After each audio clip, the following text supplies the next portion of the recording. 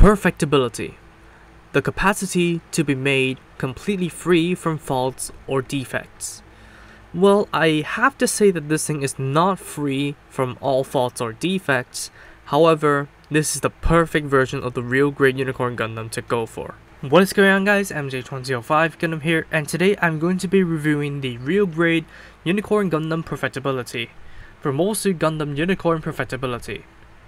But before I begin, I will not be covering any of the common features on this kit, so if you want a more detailed look into the real grade Unicorn Gundam and the variants, please check out their respective videos. They're up in the cards up above. So this thing right here with the white and blue color scheme does boast a chivalrous look, and I really do love it to bits. And the two-tone whites and of course the decals that I've applied, it does spice the look up quite a bit.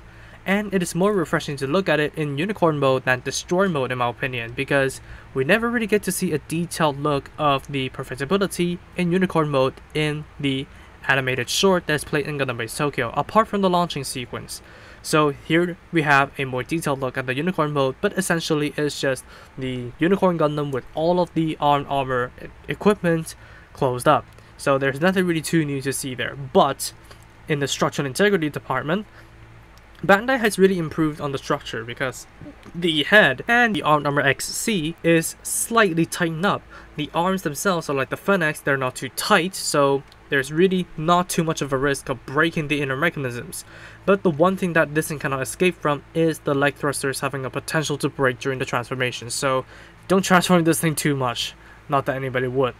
But this thing overall is just perfect. But then again, it's just a Unicorn Gundam with everything that I've covered, but the armed armor HJ, the Hyper Beam Javelin. So now I will talk about this, and it does look very, very nice. The one baffling thing is I don't know where this thing is stored. That's basically it.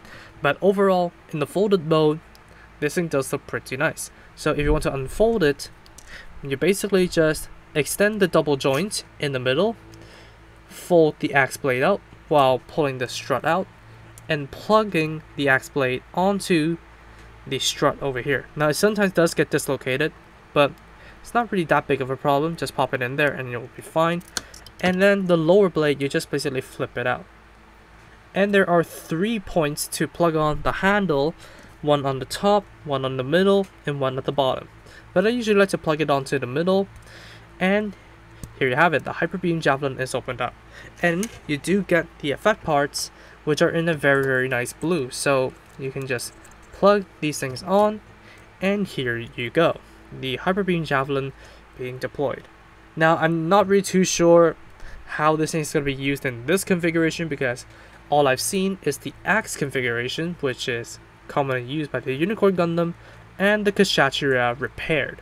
So here you have it. This is the more commonly known axe look, and the Unicorn Gundam has no problems whatsoever holding this up, unlike the high grade. So one more thing to praise the structural integrity for. This thing can handle humongous weapons.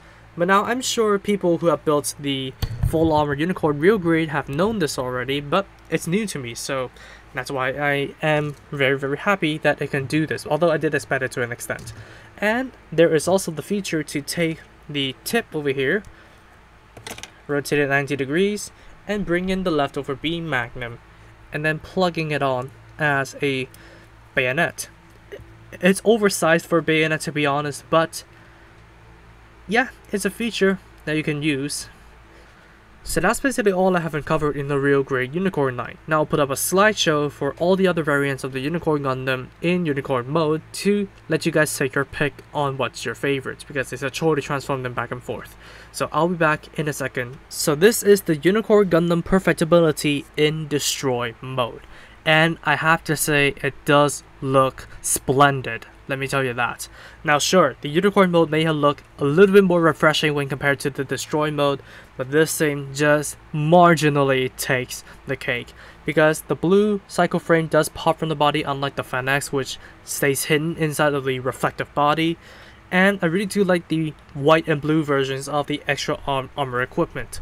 Overall, this thing just looks pretty good. Now the issues that I've had with it are only on the armor V, and you still need to use some glue to tighten up the ball joints of the large fingers in order to have a more pleasant experience with that weapon. But overall, this thing just stays together pretty well, including the Arm Armor XC, unlike the ones on my Banshee. As a whole, this thing is a pretty dramatic improvement and a perfect version of the Unicorn Gundam Real Grade to get. And you can display this thing as the Plan B. Since the backpack arm is pegged onto the top of the shield, you can detach the tails and have no hole in the center. So there you have it. You can display it as the Unicorn Gundam Plan B if you're so fancy. Now the only other weapon that I will allow it to use is the Hyper Beam Javelin, which you transform by tugging on the white pieces and not tugging off the beam effect parts until the cycle frame under it is exposed. So here you have it, the Hyper Beam Javelin transformed, and it's absolutely easier to switch weapons because you do not need to dismantle the entire thing and reconfigure the pieces for the Arm Armor BS to fold it away. So here you have it, the Unicorn Gundam Perfectibility Real Grade with the full arsenal, and I have to say, wow, this thing is definitely an eye-catcher. For comparisons, I will first of all need to bring in the high grade right here. This thing, nah man, it's been dwarfed hard by the real grade. And since the real grade is just better in every way when compared to the high grade, yep, there's no competition in this realm. And let's bring in all the other real grade variants of the Unicorn Gundam that I've got. First of all, the original Unicorn Gundam, right here. And then the Banshee Norn.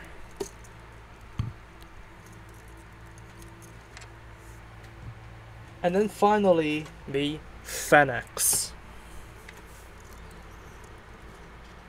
But by far, my favorite version is the one you see in front of you, the Perfectibility. In terms of leftover parts, going by no particular order, first of all, we do have the J plate over here with all the parts for you to make a blue version of the Banshee. So take your pick. Next up, of course, we do have some beams over here that I never bothered to cut out. SB12 beams that are in a richer blue when compared to the Phoenix. So use them for those kits that are compatible with SB12 beams. And then we have the full armor 1 plate over here with basically all that you can make. I don't know, I do not know what's left over here because I'm not too familiar with the real grade full armor unicorn. Can I make a full bazooka out of these parts? Not sure. Continuing the full armor theme, we do have some caps for the fuel tanks.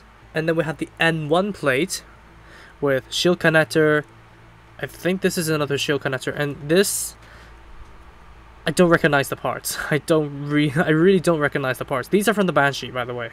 And then we have the K plate over here with the headpieces for the Banshee and 3D Marcinus. We do have an extra O plate over here for some extra cycle frame for the Armed Armor XC. We do have the I1 and I3 plates with shield connectors, so remove the Armed Armor equipment, use both Armed Armor DEs on the arms. We have two M plates for the original tops of the Armed Armor DEs. We do have an extra central arm over here for the U plate. We do have a lot of joints and hands from the G plate. I never really bothered to build these. And we do get the original beam saber connectors and of course a stand adapter. And then in the C plate, you do get an extra Banner links and extra V-fins. I cut this one out just to experiment on my custom core Gundams, but failed. Doesn't look good. And then last but not least, we do get the D1 plate with the extra arm pieces over here. And the hand covers that I didn't use. So quite a bit of leftover parts, but not as much as the high grade or even the master grade. So in terms of perfectibility kits goes, this is the one that has the least amount of leftover parts, as far as I know. So that's gonna wrap it up for the perfectibility real grade review. So whatever I said in the past about the other variants of the real grade unicorn all apply here, including the loose vibration nails. But apart from that, this is a 9 out of 10. It holds together pretty well, it functions pretty well, and overall it is just a masterpiece to look at. So Since this thing has been made more available due to it being a GBT exclusive, I would highly recommend you guys to go ahead and pick this kit up to experience all 3 Unicorn Gundams in one. So that's going to wrap it up for me. Thank you all so much for watching this video. If you did like it, please be sure to drop a like, comment, and also subscribe for more Gunpla reviews, Gunpla news, and all that kind of stuff. Subscribe to the featured channels on my channel page if you haven't, and I'll see you all in the next video. Peace.